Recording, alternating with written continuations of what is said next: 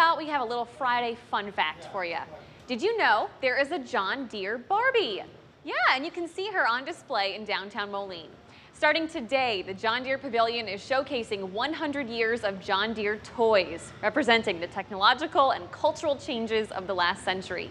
This is the first time they are on display to the public, and it's for all ages to enjoy. So I'm very emotional about coming here and seeing some things that remind me of my childhood. If you didn't get the chance to see the exhibit today, no worries. It is now a permanent part of the pavilion.